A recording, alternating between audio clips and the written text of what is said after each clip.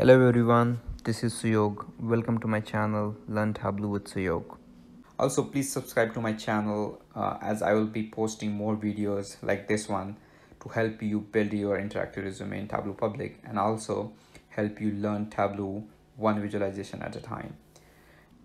In this video, I will be giving you guys a quick tour of Tableau interface and also will show a few things you need to know before we start building any visualizations.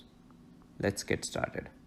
Once you connect your Google Sheet to Tableau, you should see the data in the data pane here. On the left hand side, in the data source pane, you can see data connection and all the tabs from the sheet. Currently it has only timeline, but if you have multiple, then it will show up here. In the data pane, as you can see, Tableau have automatically categorized your data into different data types as shown as like small icons for each category. For example, like education and experience is shown as string, start date and end date shown as like dates, institution and company is also like string, and duration is a number here. Please note that like it's not always the case that it will do it right. For example, like location data here is categorized as like string, but we know location is like a name of a city, so you can change that manually here and assign a geographical role to a city. And as you can see, the icon is changed now to a small circle. Also, you might have like noticed like there are different colors. I'm not sure if you're able to see that, but these strings are in blue and the duration is in green.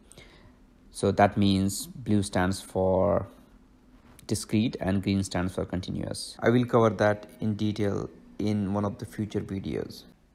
In order to create visualizations, you need to go to the sheet section. You can create multiple sheets just like Excel and later combine those into one dashboard. Once you are in sheet view, you can see Tableau have categorized dimensions and measures automatically. Dimensions will be always shown on top left hand side and are in blue, whereas measures will be shown on bottom left hand side and are in green.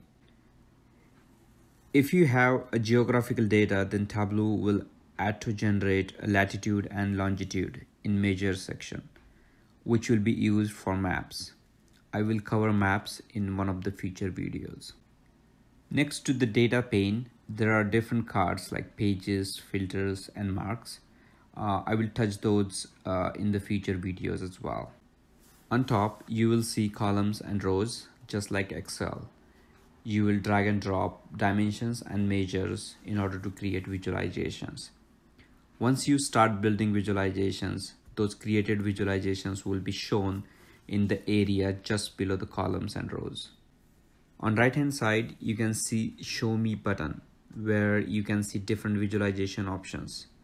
When you hover over any with the visualization type, then it will show you what type of data is necessary to create that visualization at the bottom.